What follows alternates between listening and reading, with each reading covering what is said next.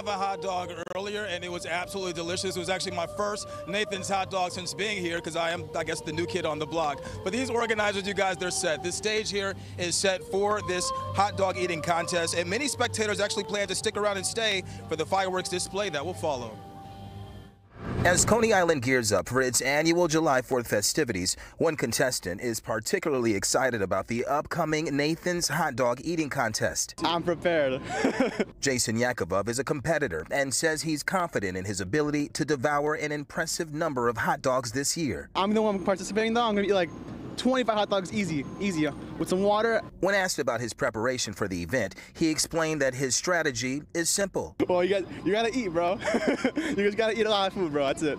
Yakovov participated in a similar contest last year in New Jersey. This year, he's looking forward to competing at the iconic Coney Island location.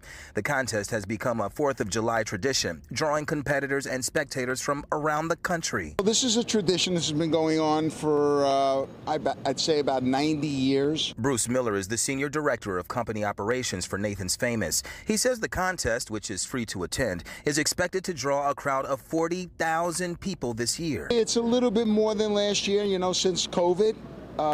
We had a little damper in that, but now we're coming back around to where we used to be, where people are just flocking to Coney Island. We have not only daytime but nighttime activities. After the hot dog eating contest, fireworks will light up the night sky. Daniel Murphy is the executive director of the Alliance for Coney Island. At nighttime, we have a fantastic fireworks display right here at the pier, and it's open and free for all to come. And as event organizers are working behind the scenes to ensure a smooth and exciting 4th, Yakovov and his friends prepare for his big day. It's gonna be so cool. We're gonna be all chilling here with all my boys.